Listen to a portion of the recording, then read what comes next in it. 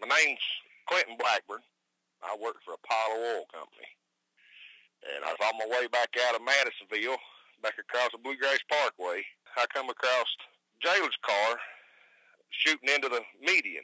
Just as I got to his car, he threw his driver's door open. I could see the prisoner laying up over the back seat through the petition window, and he had the jailer in a chokehold.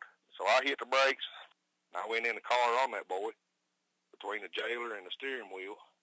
And as I was fighting, I got his arm, breaking his arms loose around the jailer's neck. He had took his right hand and was getting the gun out of the jailer's holster. As he pulled it up to the jailer's side, I grabbed the gun, and he broke loose from the jailer's neck, and I took the gun and I pushed the gun all the way into the dashboard. And we wrestled around, I guess, for 5 or 10 minutes over the gun, him hollering he was going to kill me, and he's going to kill both of us. So I started twisting the gun back toward him. He let go. I got my hand on the gun.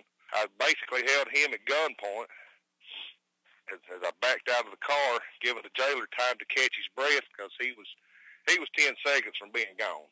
Boy seen an opportunity, because the jailer kind of stumbled a little bit and fell between me and that boy. The boy jumped up and tried to start the car and take off in it. And the jailer turned around and grabbed him, throwed him back down in the seat, got him out of the car, got him handcuffed, and got him back into the back of the car. A few minutes later, I guess we could say the cavalry arrived.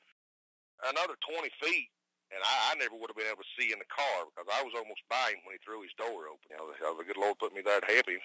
And since the situation, I went down and spent a couple of weekends with him, deer hunting and things, and it's really turned out good.